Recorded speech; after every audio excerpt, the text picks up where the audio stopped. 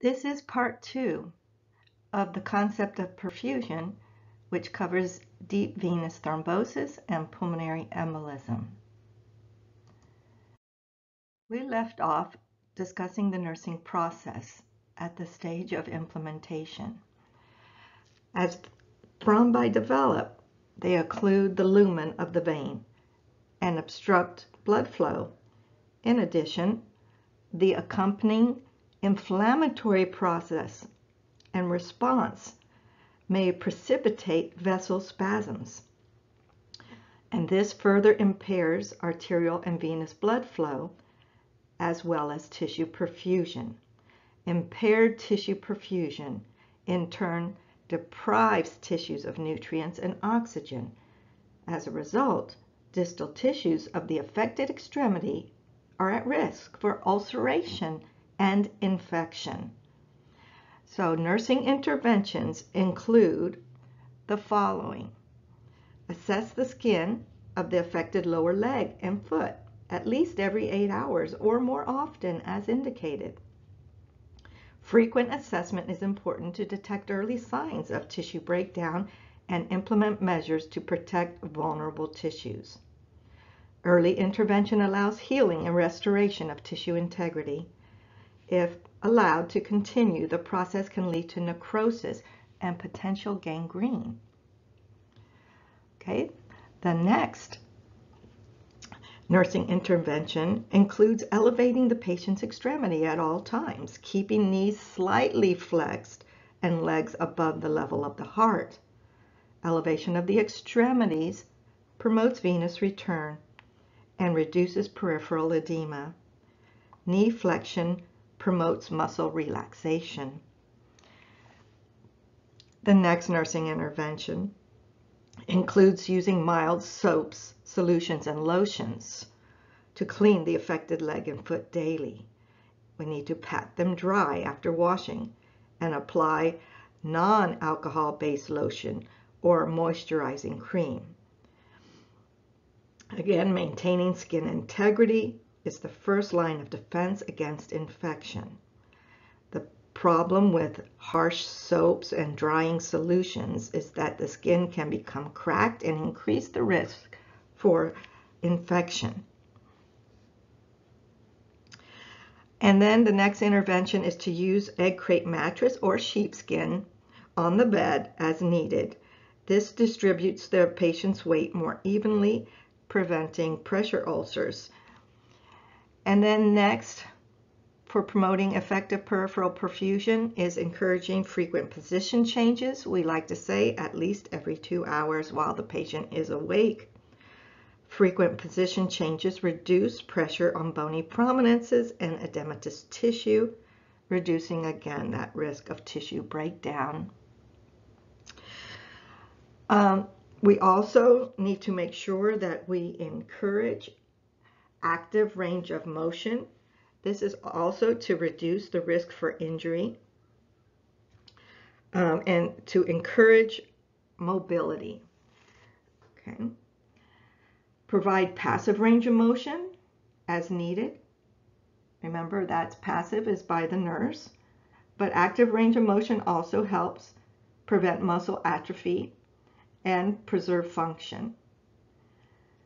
While passive range of motion exercises do not prevent muscle atrophy, they do maintain joint mobility. Okay, another intervention for encouraging mobility would be simply to encourage frequent position changes. And that most importantly, encourage deep breathing and coughing. Prolonged immobility can lead to impaired airway clearance and respiratory complications such as pneumonia and atelectasis. Turn, cough, and deep breathe. We abbreviate that as a capital TCDB because it is so important to facilitate the expulsion of secretions from the respiratory tract to promote airway clearance and alveolar ventilation. Encourage increased fluid and dietary fiber intake. Constipation is a complication of immobility that results from decreased GI motility and the loss of abdominal muscle strength. Increasing fluid and fiber intake helps maintain soft, easily expelled stools, which I'm sure you already know, but I'm repeating it. Okay, and also we can assist patients with and encourage ambulation as allowed. Ambulation promotes venous blood flow, helps to maintain muscle tone and joint mobility, and overall increases a sense of well-being with our patients. Okay.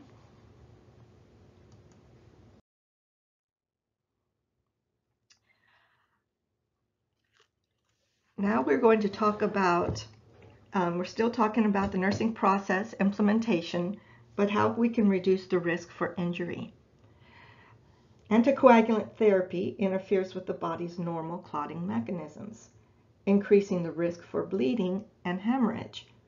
Interventions to reduce the patient's risk for adverse effects from anticoagulant therapy include the following.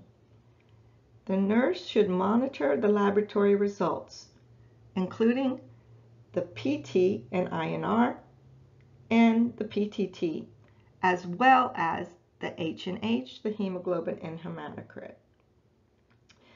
The nurse is also responsible for reporting values that are outside the normal or the desired therapeutic range.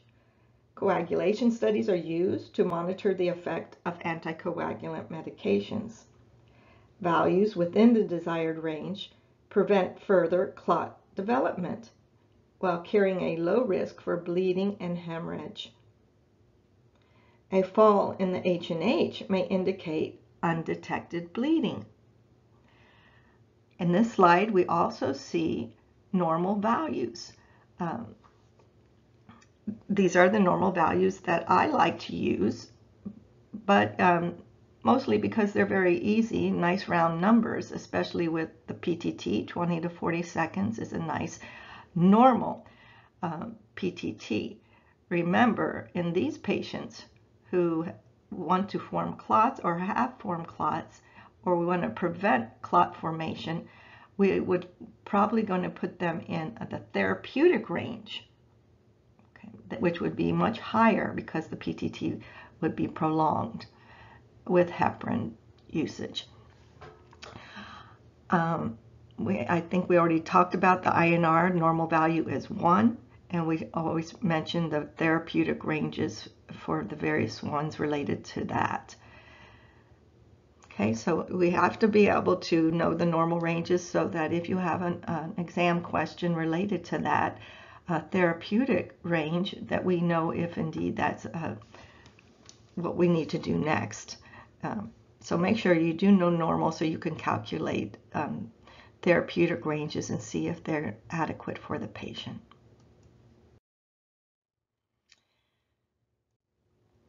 Patient outcomes are evaluated based on their progress in meeting the established goals and may include the following.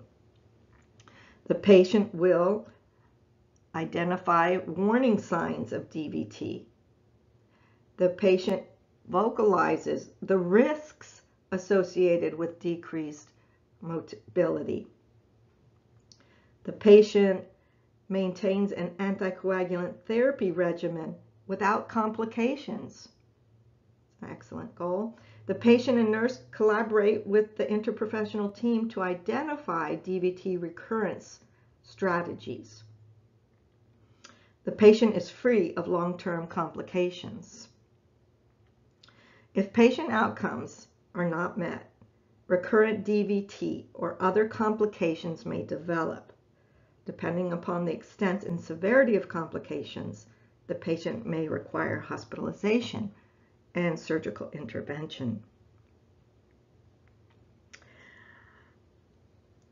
There is, at this time, I'm going to mention a safety alert that your textbook has on page 1221. Sudden increases in heart rate, stabbing chest pain, shortness of breath, and bloody cough may indicate that a DVT has moved through the bloodstream to the lungs, causing a PE.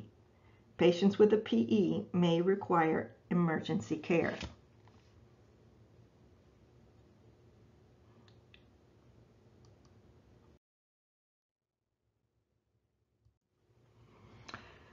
Pulmonary embolism, PE, or pulmonary thromboembolism is the obstruction of blood flow in part of the pulmonary vascular system by an embolus. An embolus is a particle or aggregate of blood, fat, or pathogens, or a bubble of air, traveling from one area of the body to another. Thromboemboli that develop in the venous system or the right side of the heart are the most frequent cause of PE. Other sources of emboli include tumors that have invaded the venous circulation, fat or bone marrow entering the circulation as a result of fracture or other trauma, amniotic fluid released into the circulation during childbirth, and intravenous injection of air or other foreign substances. PE is a medical emergency. 50% of deaths from PE occur within the first 2 hours following the embolization. In many cases, DVT has not been recognized or treated. Often, embolization also goes undetected. Prompt treatment, though, can help save lives and prevent complications associated with PEs.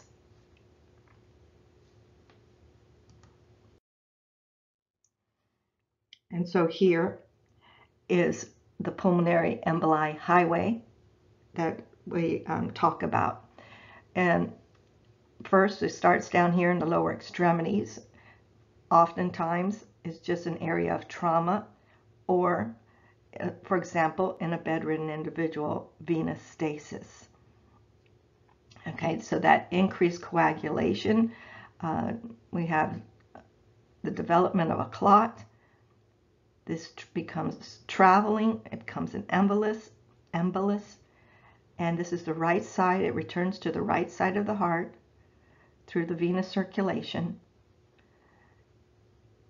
through the right atrium,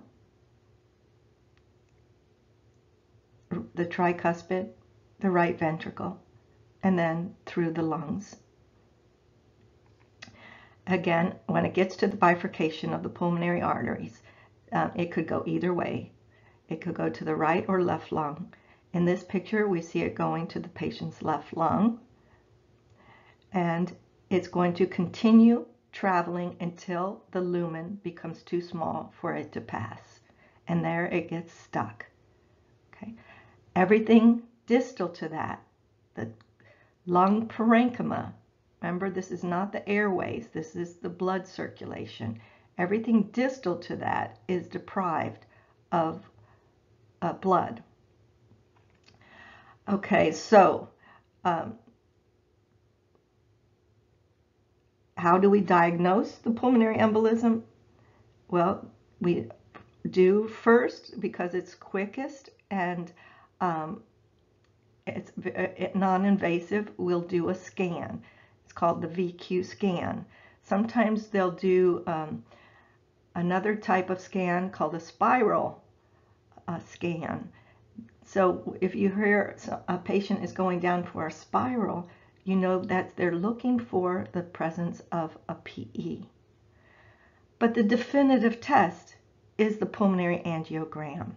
Angiography is always the gold standard, because when they come back from the scan and they can't determine for sure if there is a blood clot there, that it's inconclusive, the findings of the scan are inconclusive, then you need to prepare your patient, because you can expect that they're going to be going down for a more invasive test, an angiography, okay, where this requires the injection of dye, but it is definitive in terms of diagnosing our pulmonary emboli.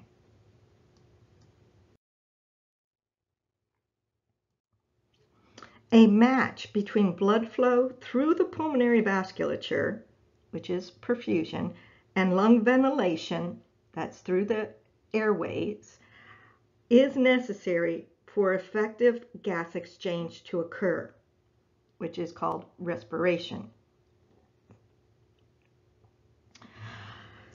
Local factors regulate ventilation and perfusion to maintain this match. Okay.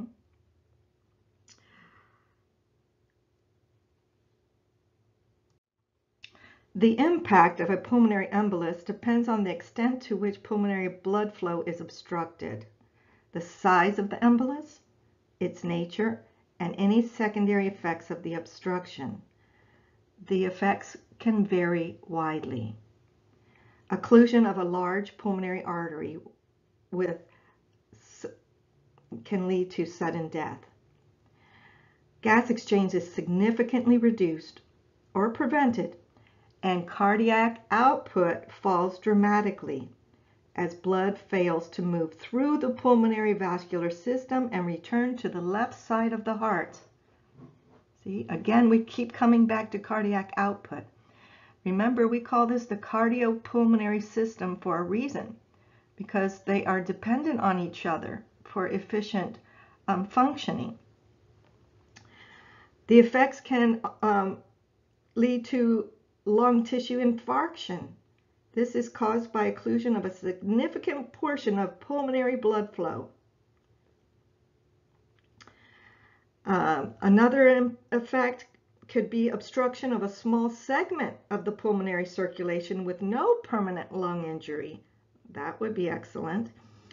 Another effect could be chronic or recurrent, possibly multiple small emboli with recurring symptoms. Yeah, we do see that a lot. Okay.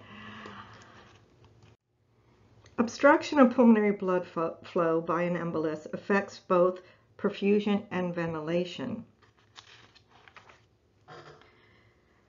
In severe cases, this can lead to pulmonary hypertension and right ventricular heart failure. Systemically, hypotension and a drop in cardiac output may develop. Bronchoconstriction occurs in the affected area of the lung.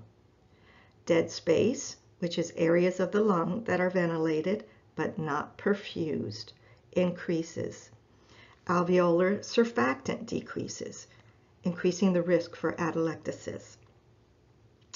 Now, if infarction does not occur, the fibrinolytic system ultimately dissolves the clot and pulmonary function returns to normal.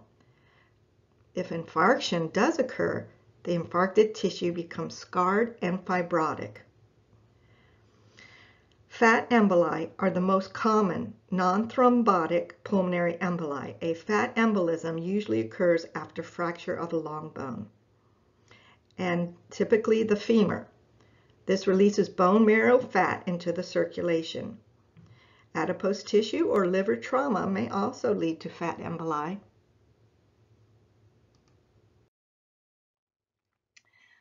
This is very important, and you will have nursing questions related to this. Frequently, the stem of the question will state a scenario such as a firefighter fell off the roof. He had a long bone fracture. And then it'll say signs and symptoms of a PE. And you are supposed to know that the long bone fracture has released fat into the circulation and has caused a PE. Okay, so this is a typical scenario. They want to see if you understand the pathophysiology of PEs and how they're related to long bone fracture. Okay.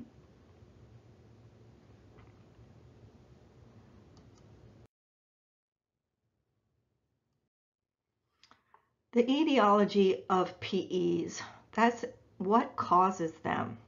Okay, thrombus arising from the deep veins of the leg is the leading cause, okay, of PE. Fat emboli, which occur because of trauma or surgery, are less common.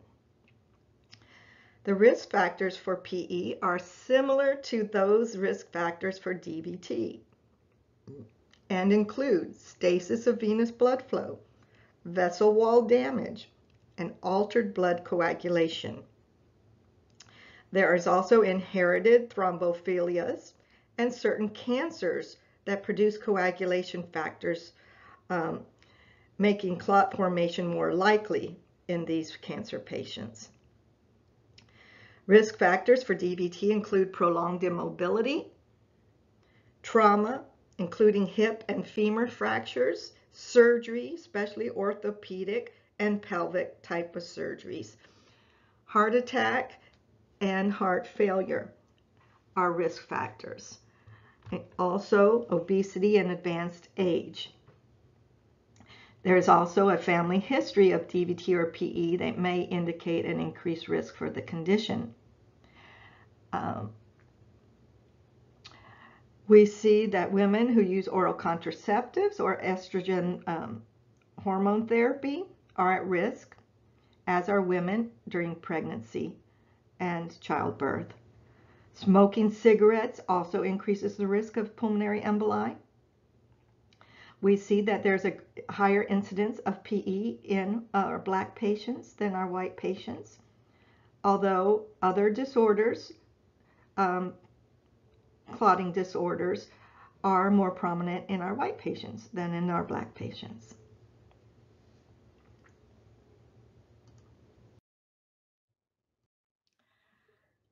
Of course, we see the risk factors listed here for you. To begin preventing PE, it's crucial to prevent the clots caused by DVT. Okay? Hospitals commonly take aggressive measures to prevent such clots, including administering anticoagulants before or after an operation for patients who are at risk for clots, or for those who were admitted with a heart attack, stroke, or cancer complication.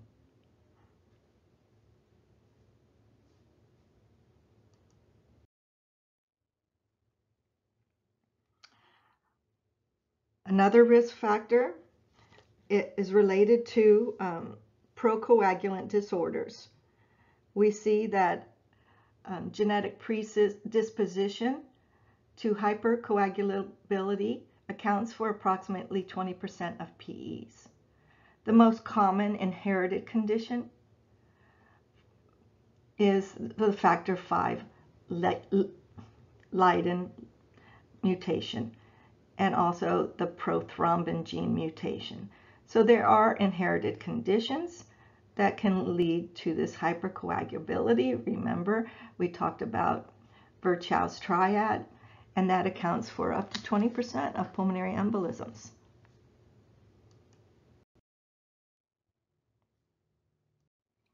The clinical manifestations of PE depend on the size and location of the emboli. Small emboli may be asymptomatic.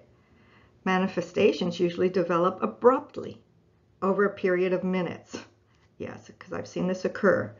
It's quite abrupt, and it's startling to the person who's taking care of this patient. The most common symptoms are dyspnea and pleuritic chest pain. What do we mean by pleuritic chest pain? They would describe this pain differently. It's a sharp knife-like pain in the chest, but it is related to breathing. It usually would be more intense upon taking a deep breath. Anxiety, a sense of impending doom, and cough are also common. Okay, so you probably want to highlight that phrase, sense of impending doom. And what do we mean by that? Prior to having a PE, patients will get this overwhelming sense that something bad is going to happen. They may even verbalize that they think they're going to die. That is not for you to say, oh, to reassure them that they're not going to die. No, that's an assessment finding, a subjective data that you need to bring together to suspect that your patient is going to have a pulmonary embolism.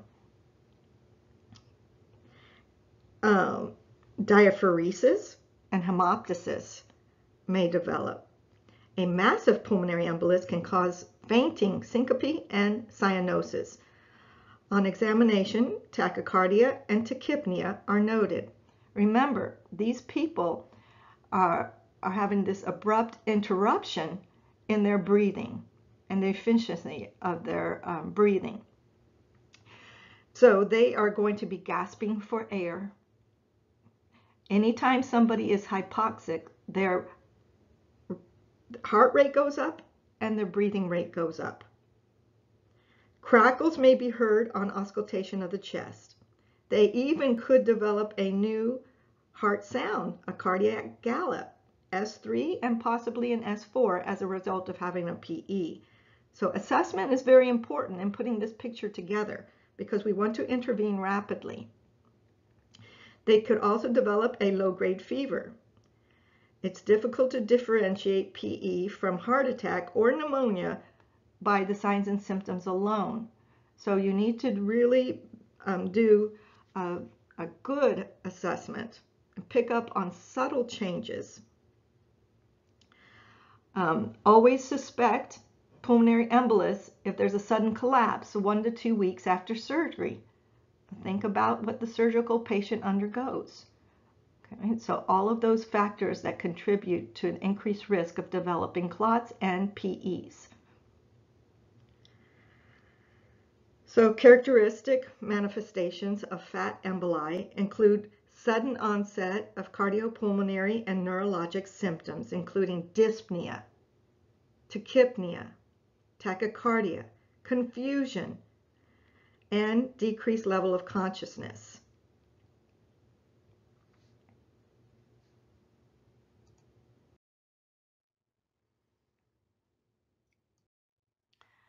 This picture shows the signs and symptoms of PEs.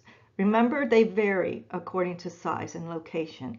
I wanted to show you this because if they would have a large or massive PE, as shown in this picture where the word clot is, you see we have a large clot that is straddling the bifurcation of the pulmonary arteries.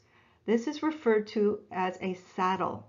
So you will see this sometimes in history when you're getting a report in your patient that he or she is diagnosed with a saddle embolism. So that's what we're talking about. You can just visually, by looking at this, see the huge interruption in blood flow to the lungs.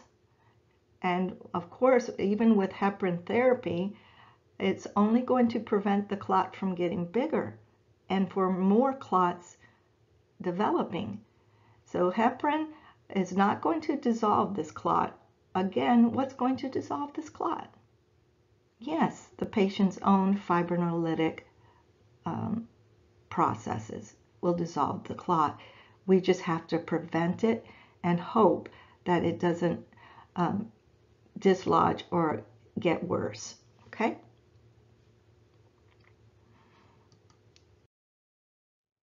So again, a review slide in a picture format that you can look over this, and it talks about risk factors at the bottom. It shows you how they travel north up to the lungs, and it just has symptoms here, and also it talks about ABG results. Okay, I love that part.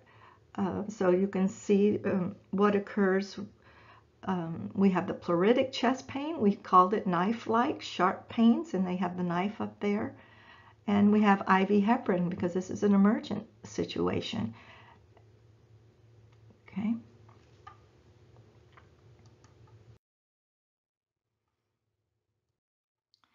Now, the sad truth is that DVT may not be identified until a PE occurs. That's why prevention is the primary goal in treating PEs. Early ambulation of our patients, both medical and surgical patients, need to have early ambulation. That is an effective means of preventing venous stasis and reducing the incidence of PE. This is where I get on my soapbox and I tell you, nurses, you can save lives by doing very simple interventions. This saves lives. So early ambulation, the patient needs to be encouraged to get up and walk. If they're in too much pain, then we need to relieve their pain so that they can get up and walk. Okay. As well, external pneumatic compression of the legs is also effective for patients who've undergone surgeries. Other preventive measures include elevating the legs and active and passive leg exercises. I know that sounds boring, but I can't stress how important it is.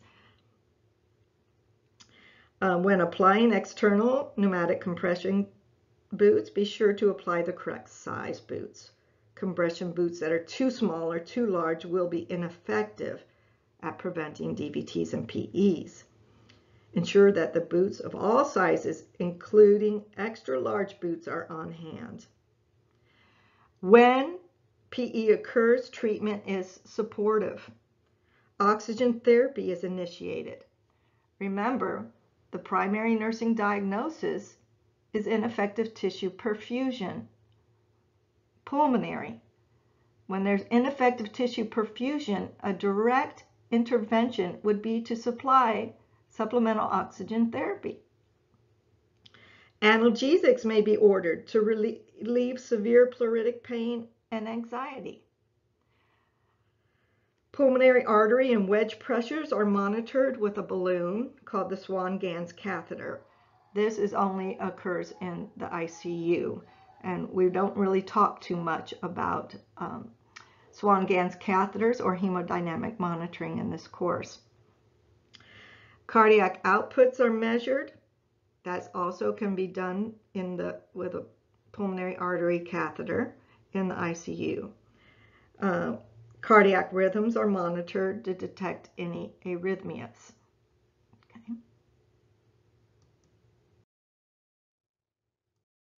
Criteria that indicate risk for PE include the following.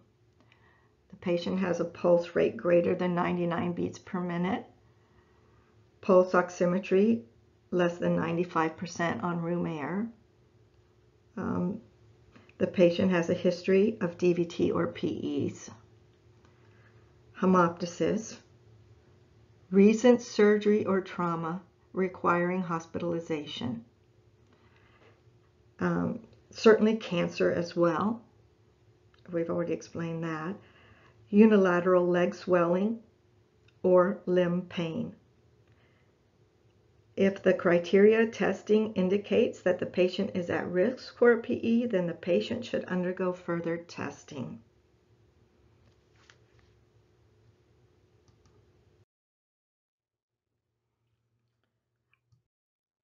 Studies that performed to diagnose pulmonary emboli include the plasma D-dimer levels. We already explained the D-dimer levels as being highly specific to the presence of a clot. Remember, D-dimer is a fragment of fibrin formed during lysis of a blood clot. Elevated levels indicate a clot has formed and is being broken down. The principal test used to diagnose PE is a CAT scan of the chest with contrast. Chest CT effectively shows large central pulmonary emboli. Newer generation scans also can detect peripheral emboli. Okay, so a lot of times a spiral CT is what you'll hear. And when you hear that your patient's going down for a spiral, well then that means that they're looking for the presence of a pulmonary embolus. Lung scans, including VQ scans, may be used. In a perfusion lung scan, we use radio-tagged albumin injected intravenously and distributed in the lungs by pulmonary blood flow to detect the presence of a PE. An area of a lung in which isotope cannot be detected is suggestive of occluded blood flow and a PE. For a ventilation scan, a radio-tagged gas is inhaled and the lungs are scanned for gas distribution. Combined perfusion and ventilation scans allow identification of areas of the lungs that are ventilated but not perfused, which is a mismatch between ventilation and perfusion. This is what is characteristic of pulmonary embolism. Also, we have the definitive test for PE, the CT pulmonary angiography. When the other tests, the other less invasive tests, are inconclusive, it's possible to detect very small emboli with angiography. Therefore, it's considered the gold standard.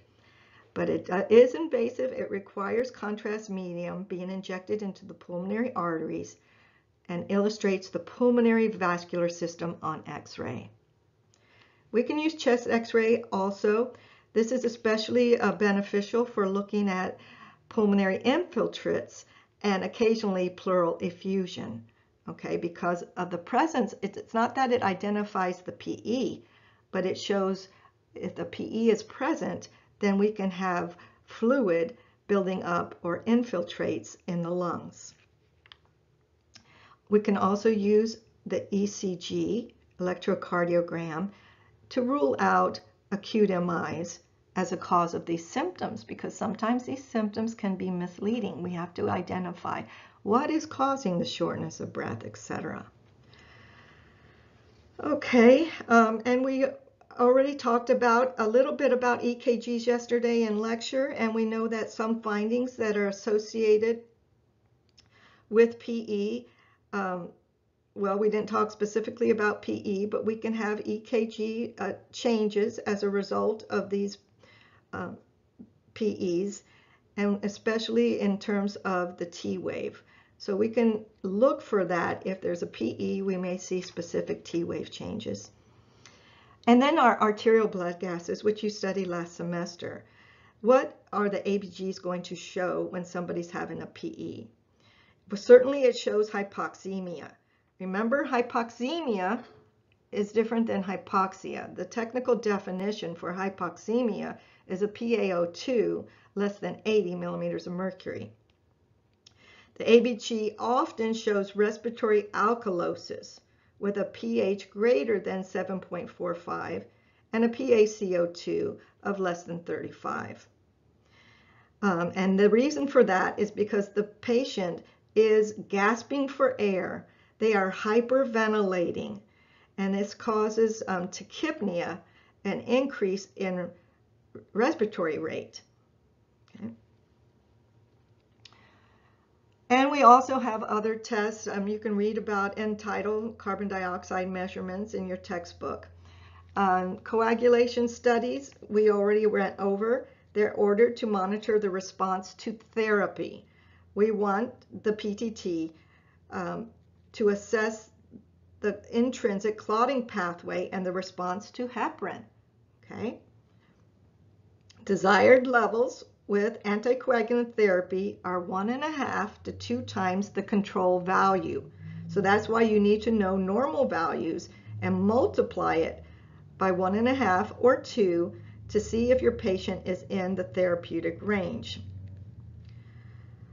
The risk of recurrent thromboembolism is high at the lower levels, okay, when the PTT is at the lower levels, but the risk of bleeding increases at the higher levels. That's why we have a therapeutic range. We don't want it too low, we don't want it too high. When it comes to Coumadin therapy, we're going to use the PT-INR to assess the extrinsic clotting system and oral anticoagulation with Coumadin. The goal of anticoagulant therapy is to achieve a therapeutic INR range of 2 to 3 times normal.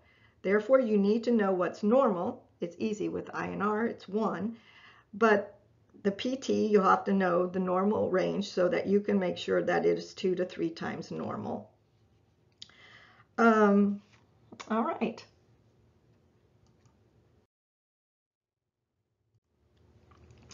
Anticoagulant therapy is the standard treatment for preventing pulmonary emboli. It is often initiated in high-risk patients who have no evidence of PE to prevent possible devastating effects. in the patient with a DVT or a pulmonary embolus, anticoagulants are administered to prevent further clotting and embolization. For the patient with a pulmonary embolus, heparin therapy is initiated with an IV bolus, followed by continuous infusion. The PTT is monitored frequently until stabilized.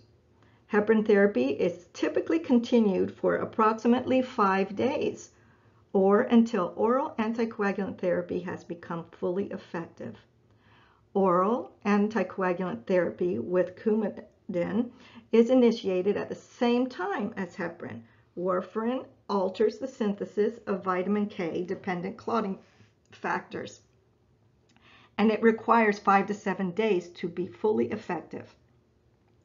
Anticoagulant therapy is continued for several months, 2 to 3 months, when there are few risk factors for thromboemboli exist. But long-term therapy is used when patients have chronic disorders that increase their risk of emboli. Bleeding is a risk factor associated with anticoagulant therapy. Although major hemorrhage is uncommon, it occurs in approximately 5% of patients receiving IV heparin. Cardiac, hepatic, and renal disease all increase the risk of significant bleeding, as does an age over 60 years.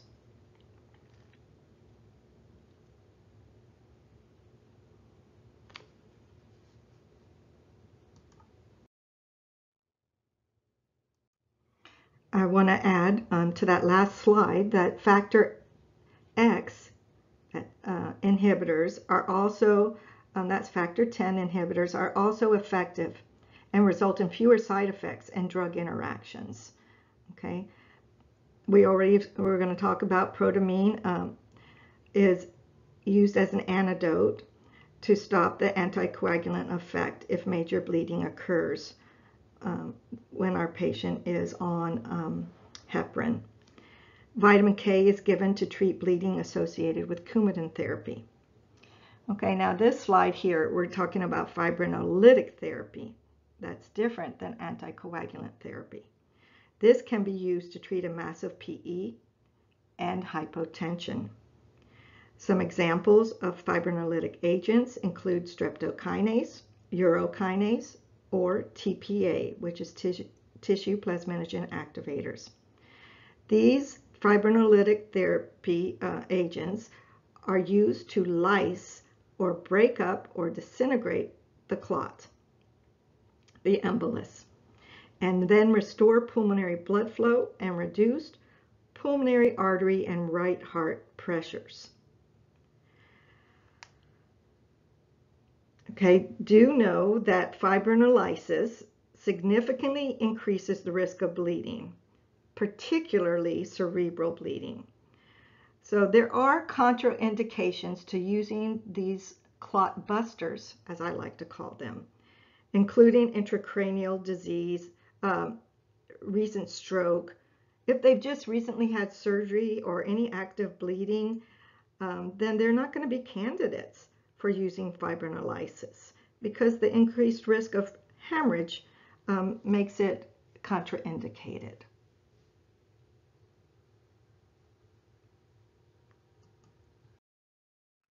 Nursing diagnoses appropriate for a patient with pulmonary embolism may include the following: impaired gas exchange. The primary and most emergent focus of nursing care for the patient with PE is to promote oxygenation and gas exchange. Remember that this impaired gas exchange is the result of that mismatch between ventilation and perfusion. Another nursing diagnosis is decreased cardiac output. We need to make sure that we preserve cardiac output. Okay, blood return to the left side of the heart when a person has a pulmonary embolism impacts cardiac output, and it can cause a significant decrease in cardiac output. So nursing interventions will focus on preserving adequate blood pressure and organ perfusion until the cardiopulmonary status stabilizes. Ineffective protection, especially we need to promote safety when we're administering fibrinolytics and anticoagulant therapy, because they impair normal clotting mechanisms and increase the risk for bleeding and hemorrhage. Others include acute pain and anxiety. A PE is physiologic and psychologic threat to safety and integrity. It is a major physiologic stressor, eliciting a strong neuroendocrine stress response. The feeling of suffocation and inability to catch one's breath that accompanies a pulmonary embolism is also a strong psychological stressor. Fear, anxiety, and apprehension are common responses.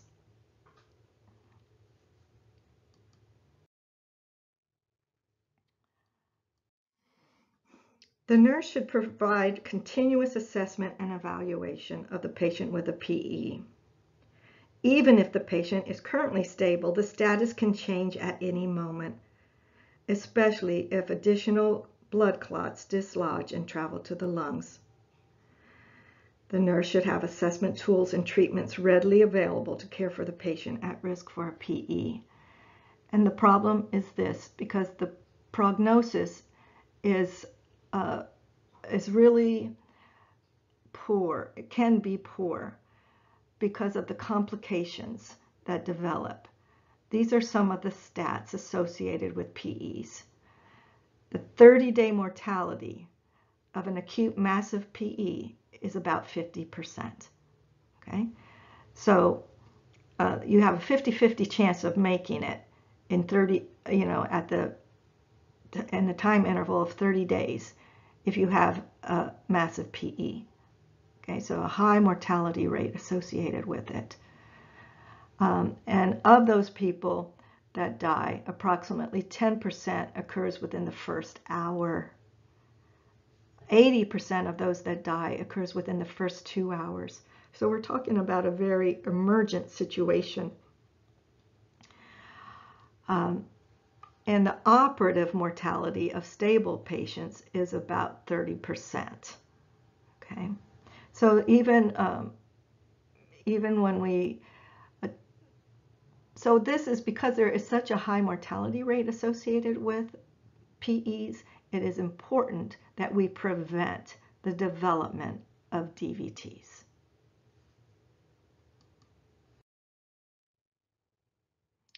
Okay, let's talk about some of the goals. The goals for the patient may include that they will have an oxygen saturation of greater than 94%. The patient will verbalize fears resulting from respiratory distress. The patient will obtain relief from pain to allow for adequate rest and comfort. And the patient will demonstrate adequate tissue perfusion.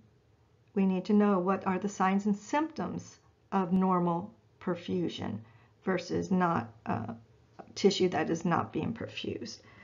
The patient's vital signs will remain within normal limits. These are generic goals. They need to be adapted to our individual patients. We already mentioned this, but implementation means that we have to compensate for impaired gas exchange. What are some of the things that we can do for our patient to compensate for this impaired gas exchange?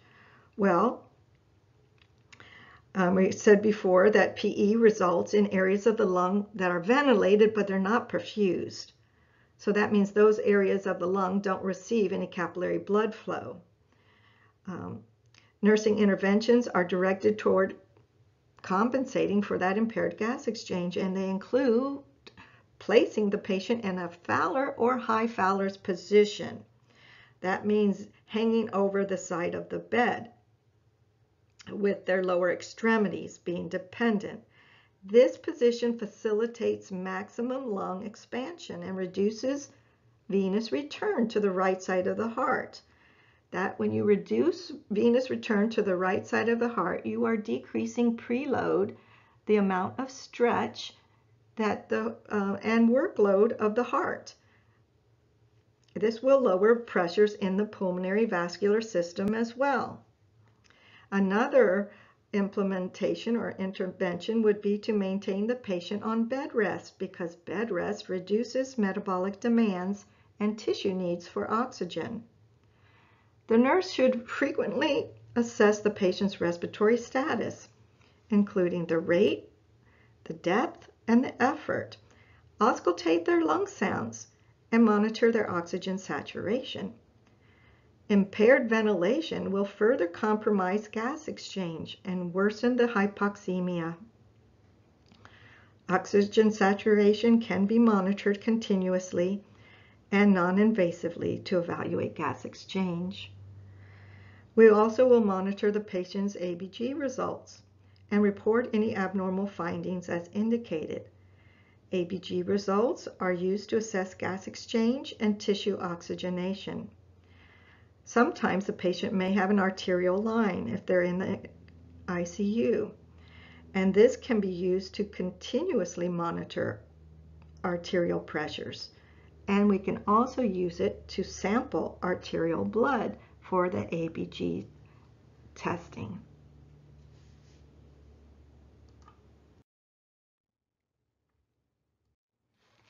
Okay, the impact of the large pulmonary embolus on the hemodynamic status can be significant.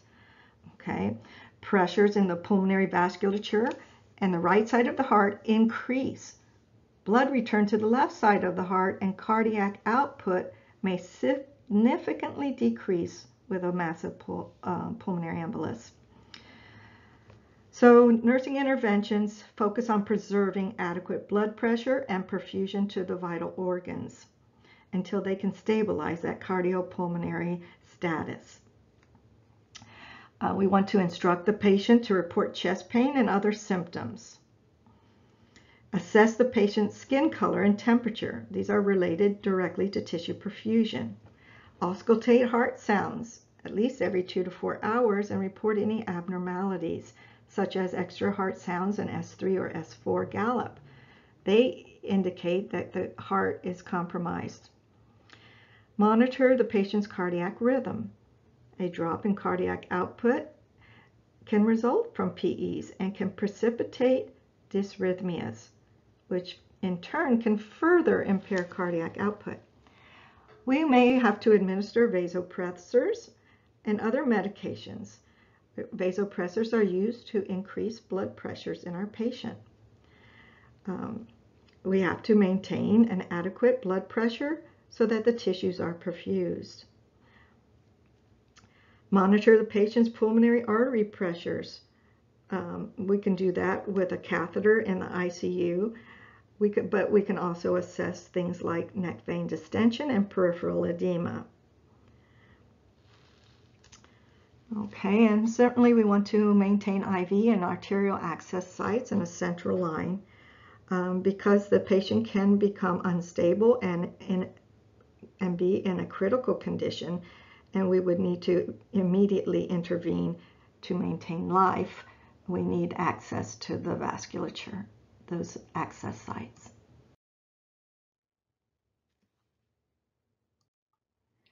As nurses, we promote safety. And we can do this by assessing the patient's medication regimen for possible drug interactions that could potentiate or inhibit anticoagulant effects. We can maintain adequate fluid intake, assess the patient frequently for both obvious and hidden signs of bleeding. Hidden signs would include, other signs would include bleeding gums, hematuria, occult blood in the stool or vomitus, incisional bleeding, or bruising at injection sites, joint pain or immobility, and flank pain and abdominal pain. So careful monitoring is necessary to identify the early signs of abnormal bleeding and prevent potential hemorrhage. Okay, the nurse also can promote safety by reporting coag study results that are outside the desired range for anticoagulant therapy. Levels less than the target range may indicate an increased risk for further clot development and pulmonary emboli. However, levels above the target range indicate an increased risk for bleeding. It's important to keep the antidotes available. Protamine sulfate is available for heparin therapy, and vitamin K needs to be available as an antidote for Coumadin therapy. Okay, so bleeding or hemorrhage resulting from excess anticoagulant may require antidote administration to rapidly reverse the anticoagulant effects. Also, to promote safety, we would want to avoid invasive procedures as much as possible, particularly if the patient is undergoing fibrinolytic therapy. And other invasive procedures also increase the risk of tissue trauma and bleeding. Another thing that we can do to promote safety is maintain firm pressure on injection and venipuncture sites. We will have to maintain pressure for 30 minutes following arterial puncture. Remember, that's the high pressure system, and you would want to maintain pressure for 30 minutes. Firm pressure reduces the risk for bleeding into the tissues. Maintaining safety following discharge is essential, and so that leads us to patient teaching on these areas.